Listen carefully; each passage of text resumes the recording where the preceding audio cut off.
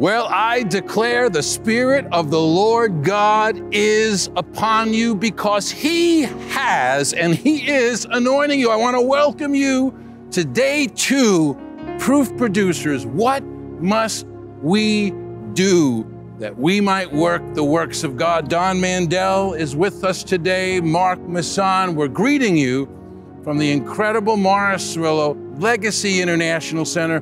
We want to go straight into the message today. Brother Cerullo is bringing us the answer to what he calls the big question. You know, it's important to God what questions we have for ourselves and for Him. And I don't think outside of our salvation that there's a greater question that God is waiting for us to ask Him. So if you are ready, let's welcome the wonderful Holy Spirit. What an anointing, what a presence of God in Denver, Colorado, 1983. The voice, the man, the ministry of Morris Cerullo may be greater today than ever before. So if you are ready to answer the big question, I want you to shout, "I am ready," and welcome once again, God's servant, Dr. Morris Cerullo. All truth is parallel.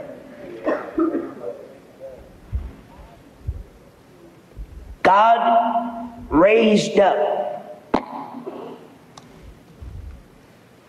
many years ago a people.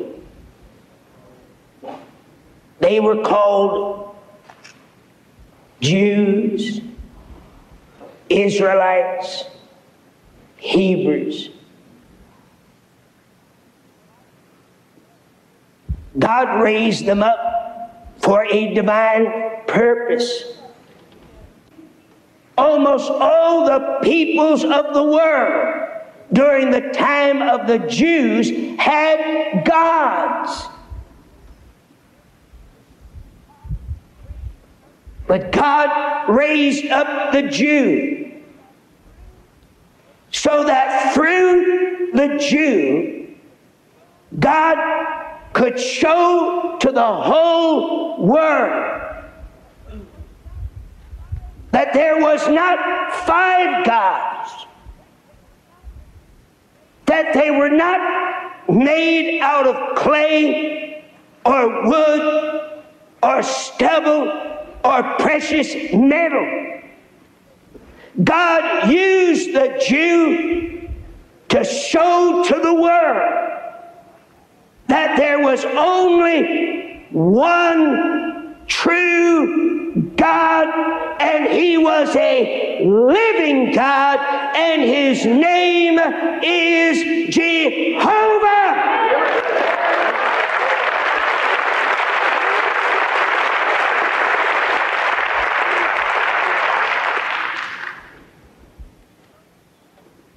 Did you know that the only way the heathen ever knew about Jehovah God was through the Jew?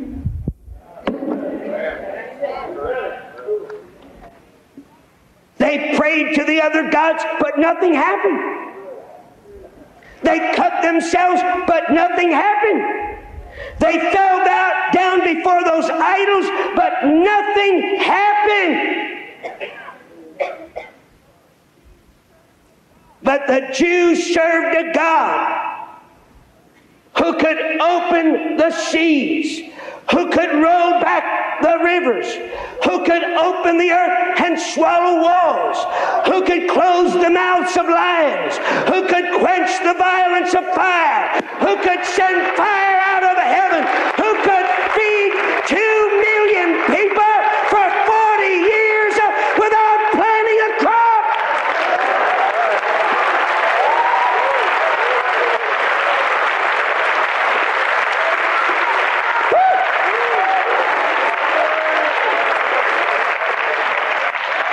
Brother, and when the Jews came marching against the heathen, do you think the heathen stopped and said, "Now, Watch out. Here come those Jews. They've got sophisticated weapons. They've got armies with secret warfare that we don't know anything about. Oh, no. Brother, when the heathen heard that the Jews were coming, they ran and they said, look out, here comes the Jews who serve a God who answers by fire.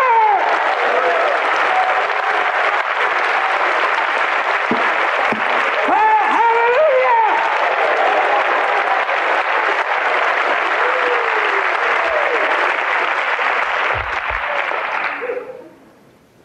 Now God raised up the church for a divine purpose.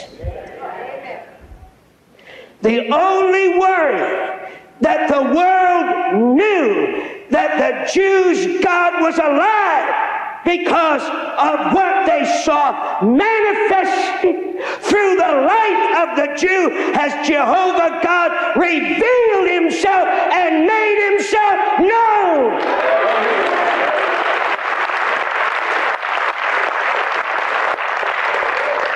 Brother, that's why those Jews could strut like they strutted and act like they acted and talk like they talked. What would you do if you came out of a fierce fiery furnace and the hairs on your head weren't even singed?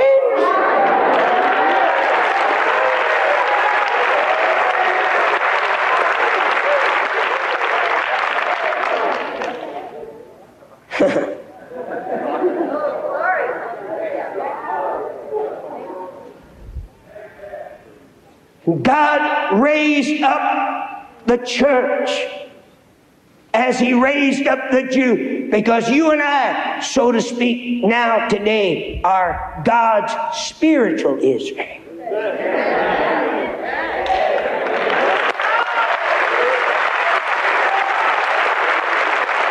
You see, because he that's a Jew now is not one that is a Jew outwardly, but he that's a Jew now is one that is a Jew inwardly, that's had his heart circumcised by the blood of Jesus.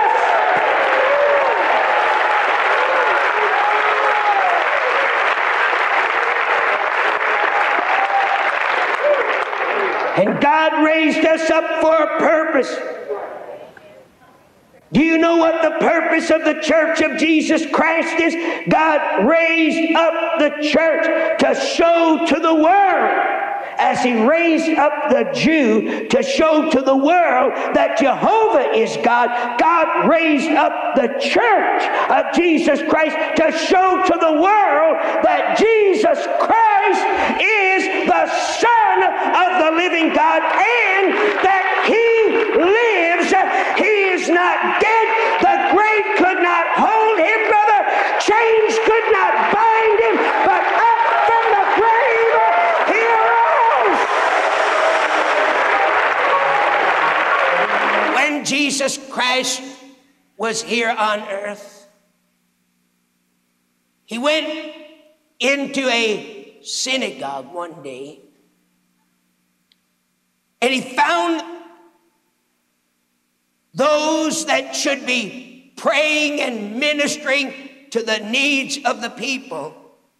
He found them buying and selling. His heart was so filled with righteous indignation that he girded himself, and the Bible says he went in and he overthrew the money changers' tables. And he took a whip. Now, I'm not suggesting you go do that to your church next Sunday morning.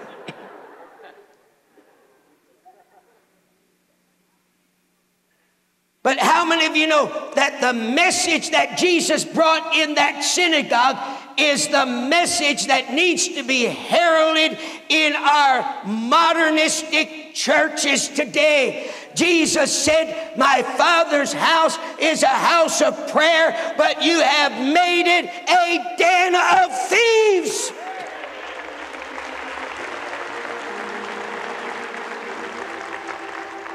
You're not fulfilling fulfilling the purpose why the synagogue was brought about for in the first place. You're not fulfilling the purpose. And I don't believe that unless God does something in the structure of our churches and our denominations today, unless he shakes them, unless a breaking of the Spirit comes that changes the one song, the two announcements, the 4-point message, the shaking of the hand at the back of the door, the patting on the back, the displaying of our bonnets and our beautiful clothes that we strut around to come in church with on Sunday morning. Unless God breaks that structure, the house of God is not a place where we have a form of godliness and where we deny his power.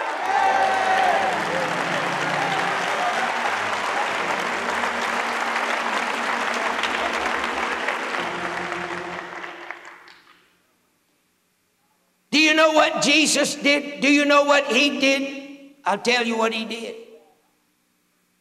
When he got through casting out the money changers, overthrew the tables, he sent his disciples out to the highways and the byways, into the hedges.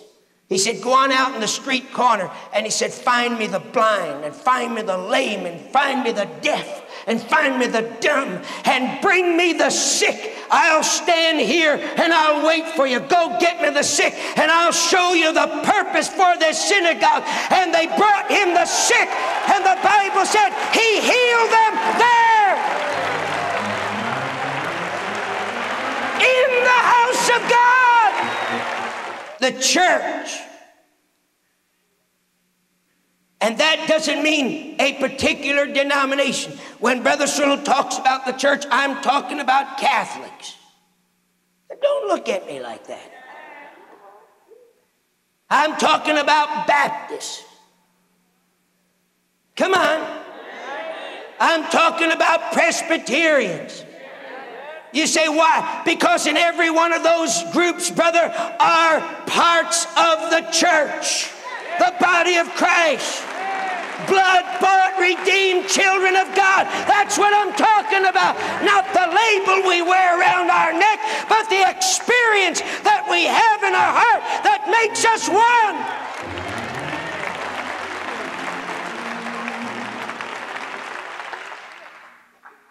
The church of Jesus Christ. Not a man. Not a man. And I'm not anti-men.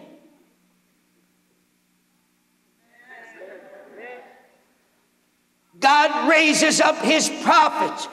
I believe that they're worthy of honor and respect, but not a man.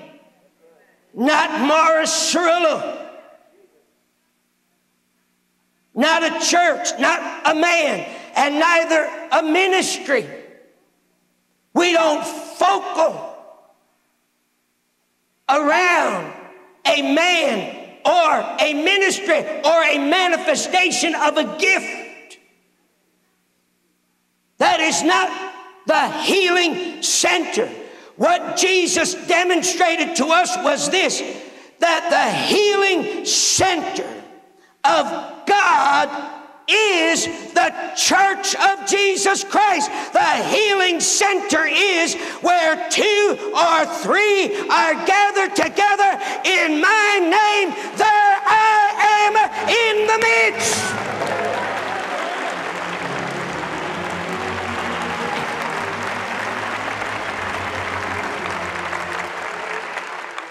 Now, here comes some of that negative again. Can you take it? Yes. Come on, can you take it? Yes. Put your hands under your chin. Come on, do this. Got the mask off? Yes. If the church of Jesus Christ had been true to the message of redemption, you would not need any special evangelistic campaigns in city auditoriums. You wouldn't need anybody like Morris Cerullo to come in and pray for the sick in the churches. If the church had been faithful to the truth and the task.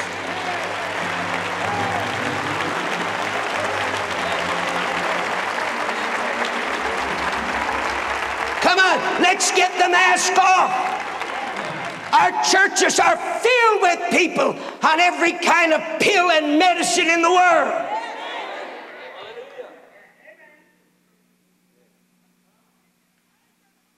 You say, why, Brother Cerullo? Because the message is not going forth from the pulpit in power and in the demonstration of the Spirit. Remember what Paul said?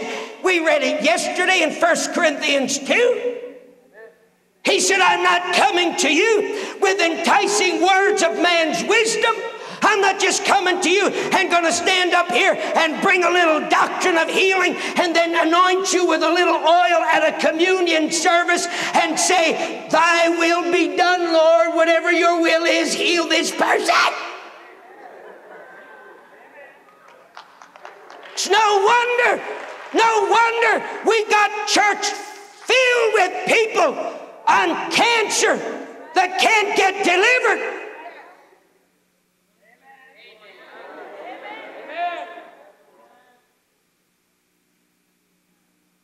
If the church of Jesus Christ was true to its task, our people wouldn't be so quick. Isn't it amazing? Isn't it amazing? We are the body of Christ.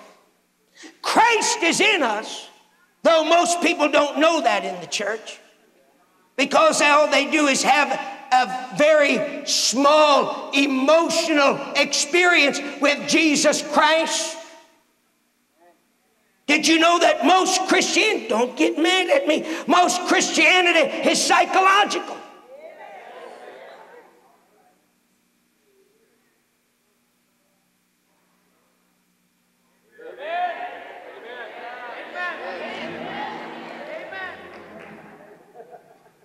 There's much more loyalty in a lot of other groups and not denominations, a lot of other groups and a lot of other natural clubs in the world than there is in Christianity.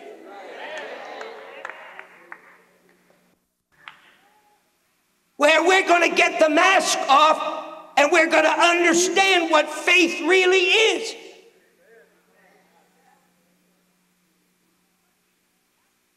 But in a capsule form, one little small word, faith in its simplest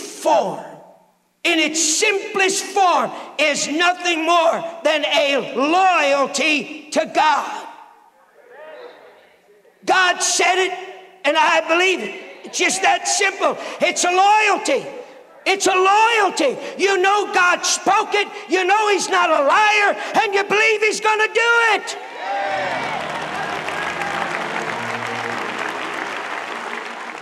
Now I said we got to get some strong orders of priorities here. What do? Get sick, try the doctor. Nothing wrong with the doctor. I'm not anti-doctors. I thank God for medicine. And I thank God for the help that people can have. But that's not where it's at for you and I. Now, every person is the product of their environment. You can't help what you believe. It's not your fault. You were raised that way. Brother Cerullo couldn't help what he believed. I was raised a Jew, a traditionalist, one who believed in a historical God. But one day, brother, when I got a breakthrough in my environment, I'm going to tell you something happened to me. I was so happy to leave that environment behind me. You couldn't get me back into it for anything in this world. Woo! Glory to God, glory to God, glory to God, glory to God. And for the life of me, I can't understand why you want to stay where you are.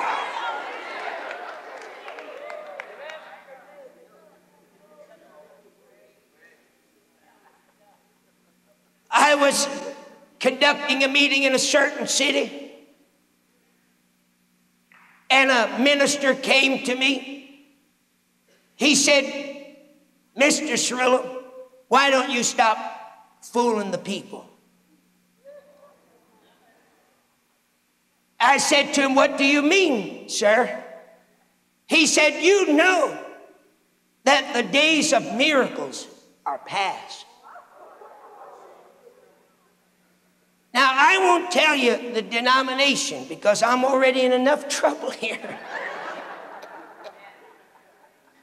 But he was a graduate of a big theological seminary, one of the biggest in America. And he said, you know there's no such thing as a day of miracles. And I looked at him and I said to him, sir, I said, that's true. He said, what? He said, I thought you was praying for the sick. I said, I am, I do. He said, well, how can you do that if you don't believe in a day of miracles? I said, you and I have nothing to argue about. I said, because I believe the same as you do. I said, I don't believe in a day of miracles.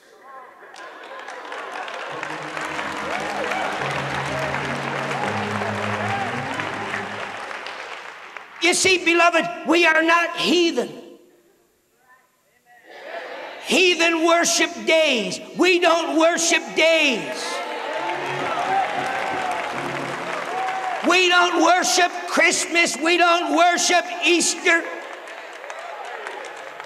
Now, I've got news for you, brother. We don't serve a day. We don't worship a dispensation. Oh, thank God, brother, for all these theologians. We got everything dispensed.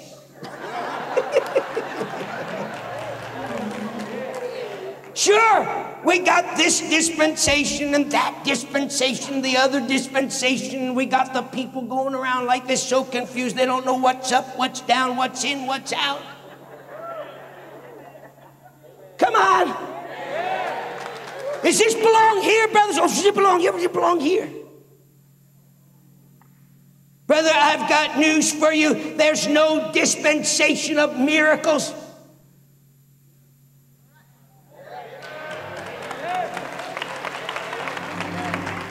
And I could take you a little deeper, but you're not ready for it, so I won't. I'll just stop right there. All I'll tell you is this, brother. We don't serve a day. We don't serve a dispensation. What do we serve? We serve a God of miracle-working power. Oh, glory to God. Hallelujah. Now, I'm just going to tell you something while you're seated. Theology's changed. A new denomination is born every year. Come on, did you hear me? Did you hear me? Every year there's a new one coming up somewhere.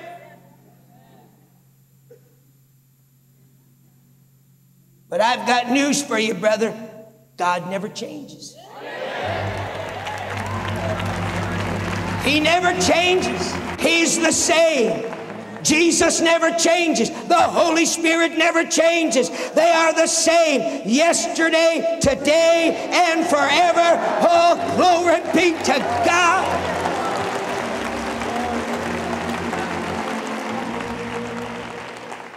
And I'm grateful that Jesus didn't get tricked by going into side issues.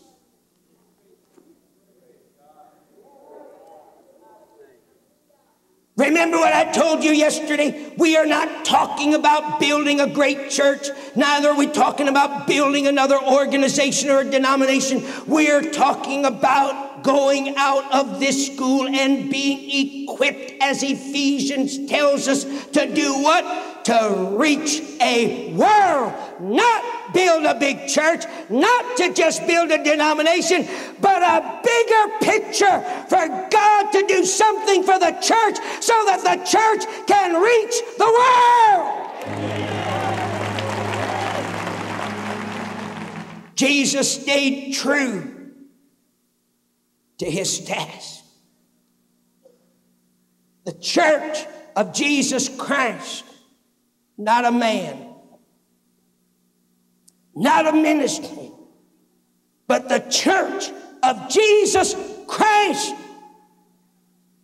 where 2 or 3 are gathered together in my name.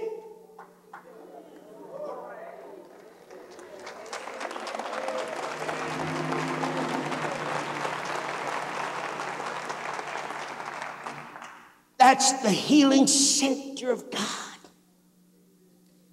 Not the gift of healing. Not the gift of miracles. Not any manifestation of any gift, because I've got news for you. If 2 of us can get together in the name of the Lord, or 3 of us can get together in the name of the Lord, there we have the absolute full potential of drawing on any gift and any manifestation of God that we need. When the need arises, it's there. We draw on it because we are one together.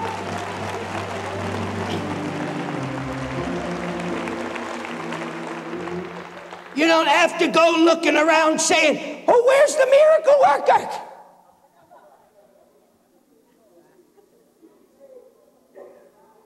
Are you listening to me? Too long, brother, we're going around waiting for the miracle worker.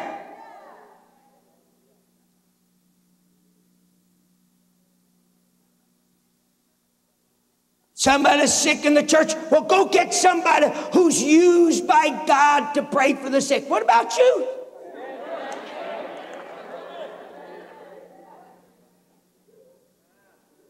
Brother, I'll tell you, in my crusades, when something happens and some demon-possessed person starts to act up and they run to me and they say, "Oh, Brother Cerullo, come, please help us."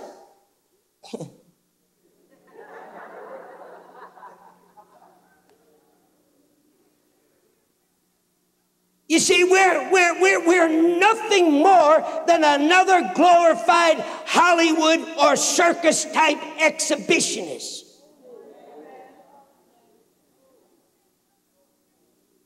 Who says, brother, that every healing and miracle depends on Morris Cerullo? What about you? Come on, what about you? What about you? Come on, what about you? Now we're going to start a journey this morning. A very special journey. And it will take us into uncharted territory. For most of us, we will enter into truths that we have never explored before. How far do you want God to take your life?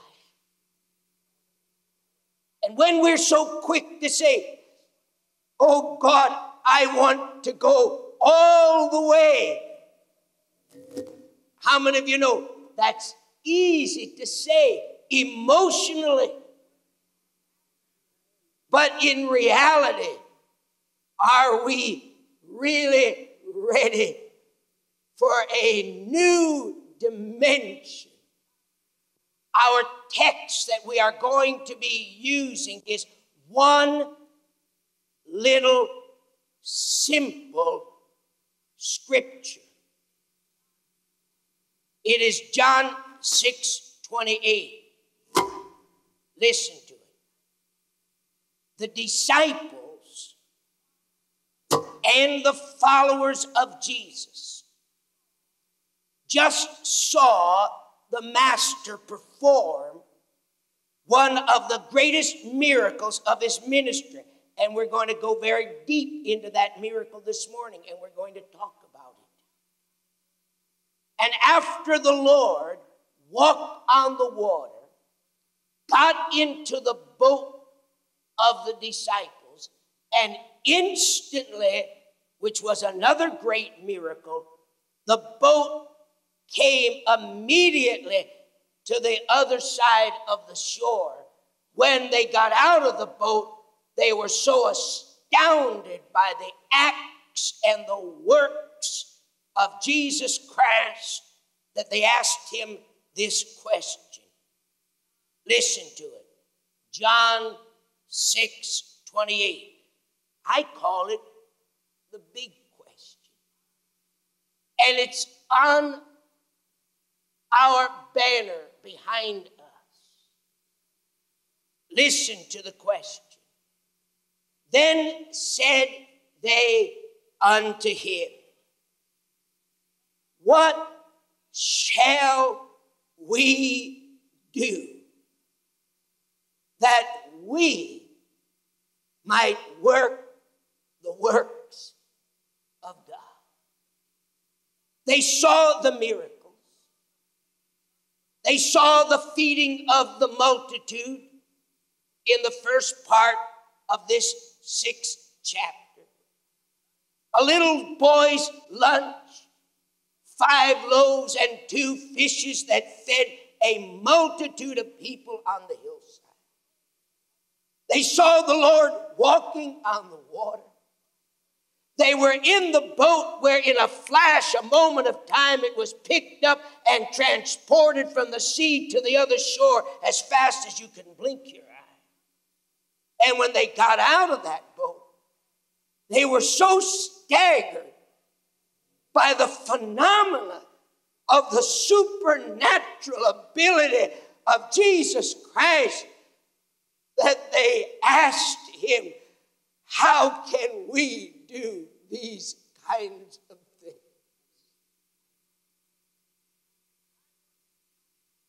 And I want to tell you this morning that the future of the revival movements, the future of the work of God throughout the length and breadth of this entire world, the future lies in the hands of those that find the answer to this question.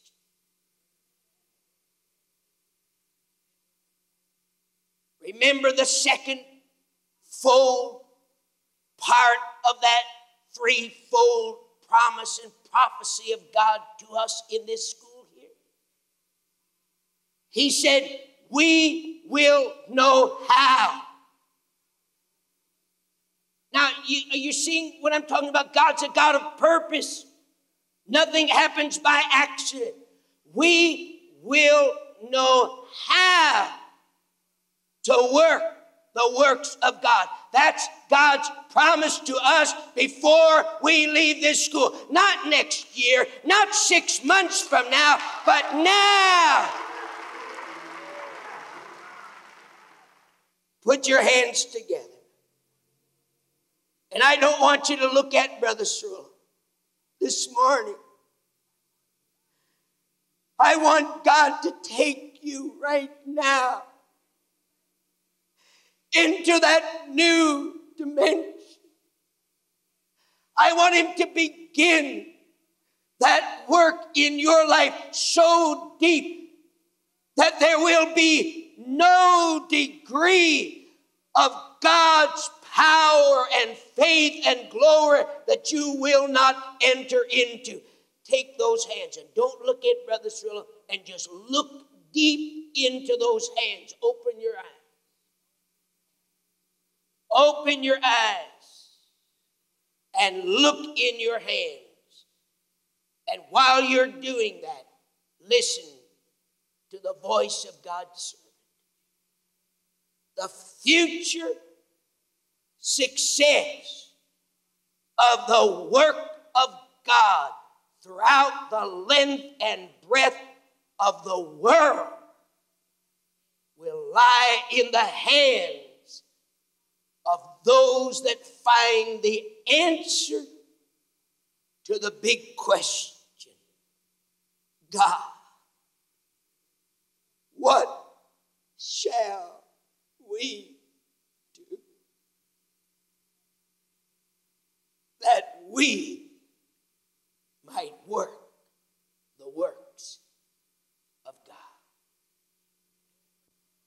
the future will not lie in great preachers. Now, I don't want you to misunderstand what I'm teaching you. In fact, I'd like to clear something up before we go one step further here. Morris Cerullo is not the teacher.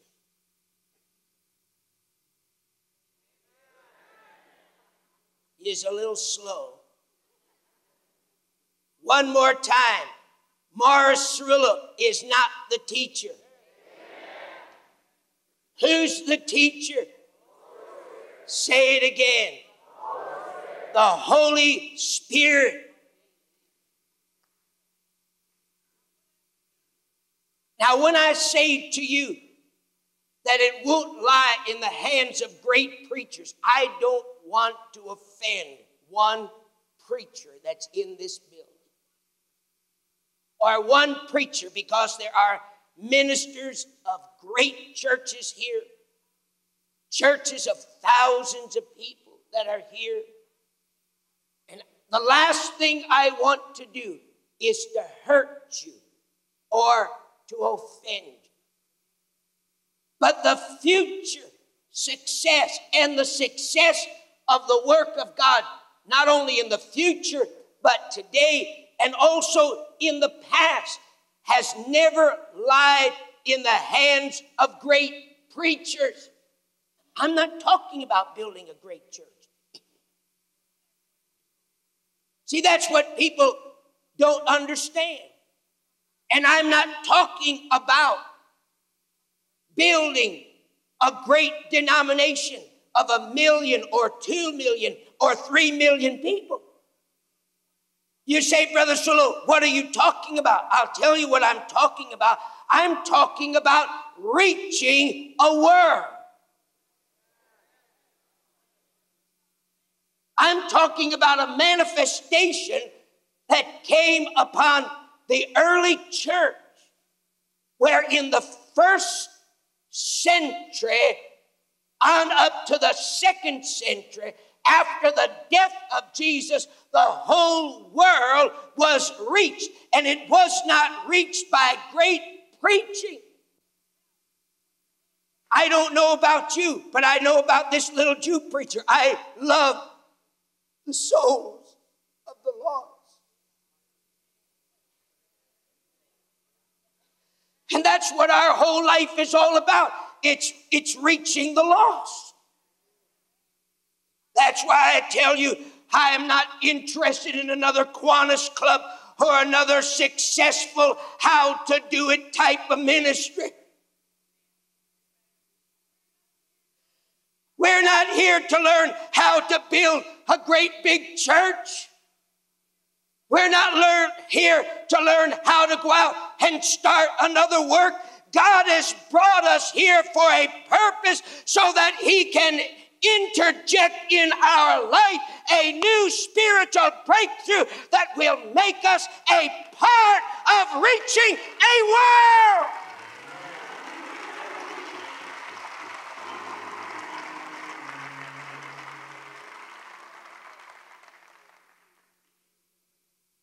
We're in a race against time. If God's going to take us into a new dimension, how many of you know we're going to have to be willing to get the mask off, and we're going to have to be willing to stand spiritually naked before the searchlight of the Holy Spirit? We're in a race against time. That's why I tell you it can't be done by silver-tongued orators. With the mask off, listen, we've got the heathen religions, Buddhism and Shintoism and the Asiatic religions that are coming to us from the Far East and coming to us out of India and those countries that are sweeping the disillusioned people of the world. I don't care if you don't get one blessing. You say, why, Brother Cerullo? Because most of you are already blessed to death. You got so many blessings. You got goosebumps on top of goosebumps on top of goosebumps and jerks and jiggles. Come on. Come on.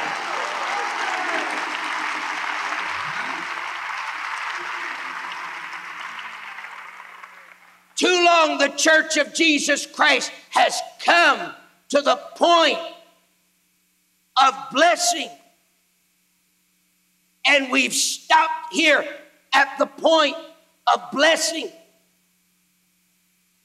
Now, something has got to happen to us that will take us and give us a breakthrough that will enable us to go past the point of blessing into a new dimension. Take a look at those hands again this morning. Come on. Come on. And hear what the Spirit of God is saying to us. He that hath an ear to hear, let him hear. God, what must we do? 2,000 years ago, this church was born. It was not born through great silver-tongued orators. I cannot but help from emphasizing that.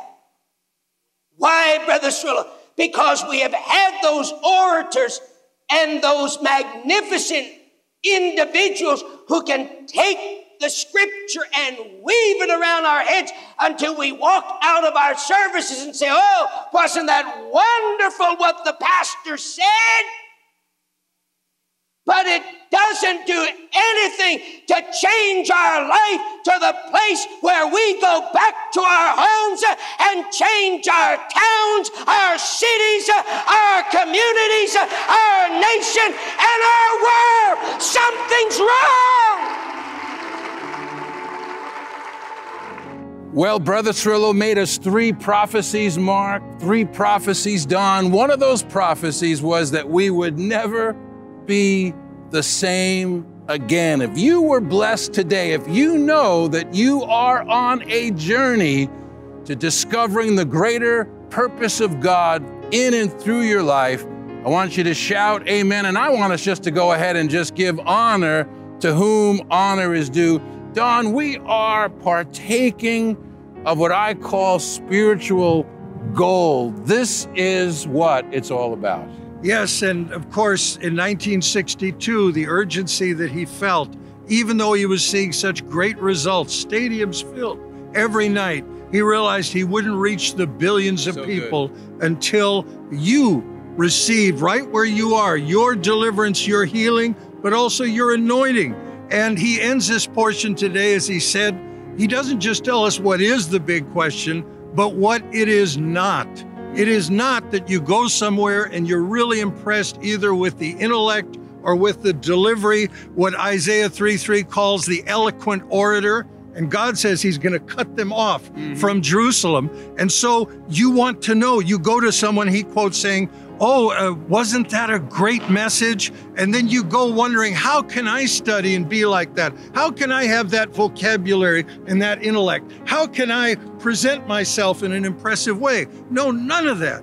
It is what must we do that we might work the works of God in 110 nations over 34 years, and with great humility through God sending me out since he's left, I can vouch for this reality and innumerable people. So get ready to receive the transformation in your own life and God's purpose for the church, raising you up, raised up the Jew to reveal Almighty Yud-He Vav-He, Jehovah God, raised you up to reveal that Jesus is who he says he is. Amen. And Don, I really like what you say, because prophecy number 3 was, we are going to have an experience. Yesterday, the man of God helped us understand that we are all servants of God, ministers of God. But now that I'm a minister of God, how do I produce the work of God? And you know, I heard this teaching for the very first time in 1995. Dr. Cerullo preached it in London, Mission to London. And I remember, and I want to give you some advice for you, some wisdom for you.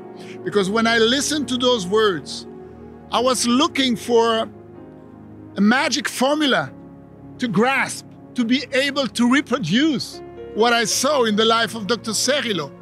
But finally I understood that that magic formula would not come. But I was so hungry. And then by seeking God more and more, listening more and more to this teaching, spending time in the presence of God, then God took me in prophecy number 3. I had my spiritual experience. And I know, and I pray for each one of you now, Father, in the name that is above every name, you are the author of the hunger that is deep inside of their heart. Father, we pray for our brothers and sisters. The same way you have given us that spiritual experience that has changed our life forever. Father, we pray that you give them, that they will not quit on the way, but that they will go all the way till, Father, heaven open in their life and give them the third prophecy your servant gave us, that you will give them an experience that will change their life forever and enable them to produce the work of God in their generation. We ask it in Jesus' name, and we give you praise, Father. Amen. Come on, somebody amen. Just go ahead and give the Lord a mighty hand clap. Give the Lord a mighty shout of praise. The Bible says, clap your hands, all ye people. I want you to know something. This Facebook, YouTube, podcast, School of Ministry is not a spectator event. You are being called in by the voice through the prophet of God to come from the sidelines and get back in to the destiny, get back into the purpose of God. It's true. The Bible says that no man should think more highly of himself than he should. But I want you to know something. The Bible never says anywhere that you are to think so low of yourself. I want you to know that thinking little of yourself is not a virtue. It's not the will of God for your life. You thinking like the one talented servant, I don't have what Don Mandel has. I don't have what David and Teresa Cerullo has. So why should I feel like I can do anything? And that one talented servant made such a mistake by thinking so little of themselves that they hid their talent. And I want you to know that God is bringing you and I out of hiding. God is bringing you and I out of insignificance through this Proof Producer School of Ministry. God is bringing you and I out of fear and out of failure.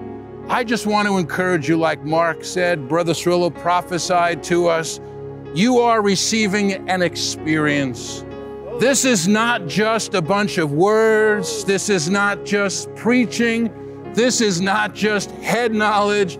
This is a school with a difference, because this message did not come through a man in his library, but this message came through the school of experience. This message is the life of Morris Cerullo. If you were literally to open up his spirit, you would see inside of him this message. Proof Producers, this is the heartbeat of Morris Cerullo. His heartbeat is that God would use your life. The last thing in the world he would want is you just putting him on a platform, putting him on a pedestal. Yes, we incredibly honor the life, the ministry. We want to be like Morris Cerullo. Paul said, be like me and follow me, because I'm following Jesus. But I want you to know Morris Cerullo's greatest joy, Teresa, David's, our greatest joy is to see so many of you who are not just connecting every day, but you're sharing your testimonies of how God is taking you out into the highways, into the hedges. God is taking you and bringing you to the point of human need. It's not just all preaching, but it's loving like Jesus loved. It's feeling what God feels. It's hearing what God hears, and then it's doing what God does. So Father, we do thank you today, Lord, for your word. I thank you for every student. There is not one. There's one watching today, and you are like Jonah. The Lord said, do this, and you said, no, I'm going to do that. But I declare today through proof producers, the word of the Lord is coming to you a second time. God hasn't changed his mind. God hasn't changed his plan. God hasn't withdrawn his gifts from your life. The gifts of God are ready to be released through your life as never before. Let's just do what Jonah did. Let's come back to the place where we just say, God, not my will, but your will be done. Like Mary and Joseph, go back to the place where you lost Jesus and go pick him back up. My God, God hasn't changed his mind. God hasn't changed his will. His gifts and his calling are without repentance. So we love you today. Stay connected. Please let us know what God is doing in your life. Let us know how we can pray with you. Let us know how we can rejoice with you. Let us know how God is using your life. There is not one person that is watching, that is connecting today, that is a person of insignificance.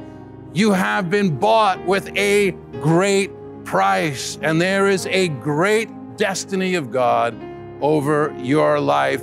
So on behalf of Teresa, David Cerullo, on behalf of my beautiful wife, Jerry, Mark, Don, you say, why do you say this at the end every day and talk about everybody? Because here's what we realize. Our lives are not built on an island. We are connected one with another. What's happening today would not be possible unless there was a chain that had links that were connected one to another. We thank God for our television department. We thank God for all of your words of encouragement, all of your support, all of your sharing. We are just a big family of God. We're so proud of you. So we can't wait to see you. On behalf of them all, on behalf of our 30,000 plus students, this is Greg Morrow reminding you what Brother Cerullo would remind us so many times. You are a part of God's end time plan, and God has not changed his plan, and God has not planned any defeats for you, only victory. We'll see you next time, live from Legacy, in Jesus' name.